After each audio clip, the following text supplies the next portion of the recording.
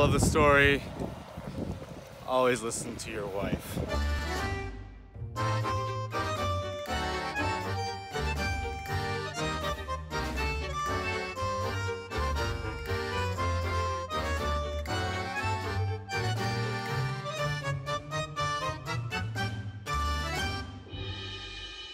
It's our first full day in Argentina. Sunday morning, pretty quiet morning. So we're on our way to church, and then after church we are going to try to get tickets to tonight's Boca Juniors game, which is bucket list thing for me. I gotta try to make it happen, so hopefully we can make it happen.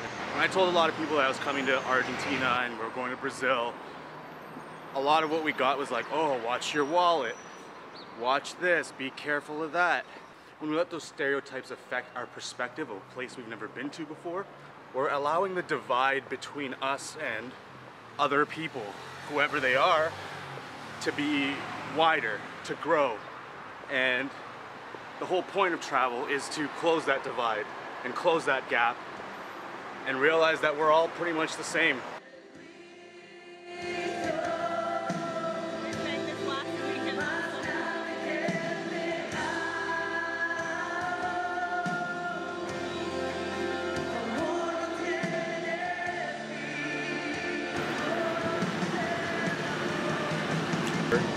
We just made it to the Boca neighborhood.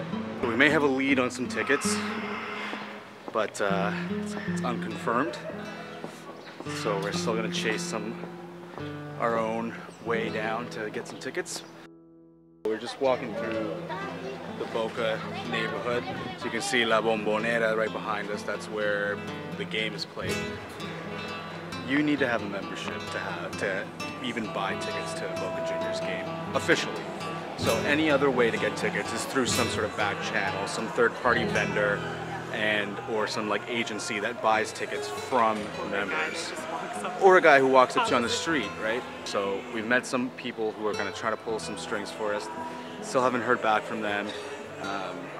In the meantime, we're trying to get tickets through this back channel street. This back channel street guy named Horacio. Can I trust a guy who just approached me on the street for tickets? I don't know.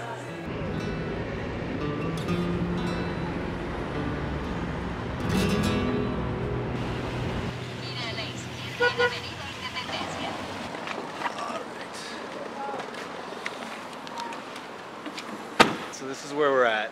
We're back at the Airbnb. Still don't have tickets. Have a verbal agreement with grimy street dweller ticket sales guy. But we gotta make a decision soon. What I don't want is to end up watching the game on TV and that feeling of, I should have gone. FOMO. Thoughts? It's just like unfortunate how it's playing out. Like, well, it's just annoying that like you couldn't just buy the tickets. When you have people like us who are just here for a few days and literally just want to get tickets, there's no like legitimate market place to purchase these tickets, which creates like a very like shady secondary market where we have to rely on a guy on the street and trust his word. So our ticket contact is no longer answering my calls, which is not a good sign, especially since I called him just before we left and he said we were still good. We might not get in, but you can still get a sense of the scale of this thing. So it's about a 3-block radius anywhere around the stadium that's just blocked off to all traffic. They have like a security checkpoint over here.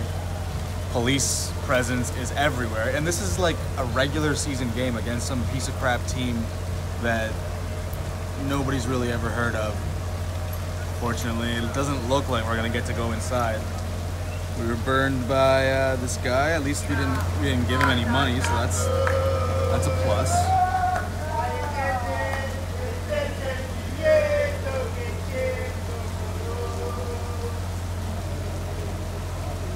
I was hoping I could maybe still find another person who was selling.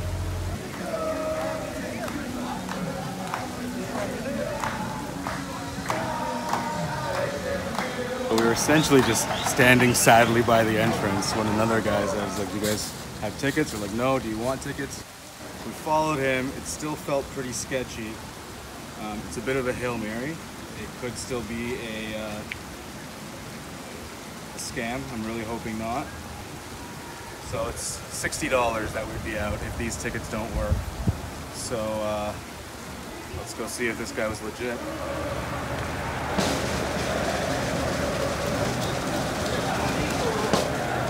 We got scammed.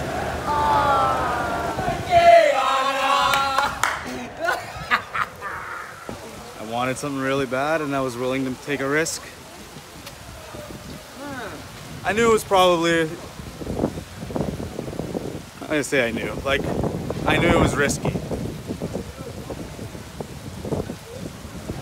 But moral of the story, always listen to your wife. Always listen to your wife.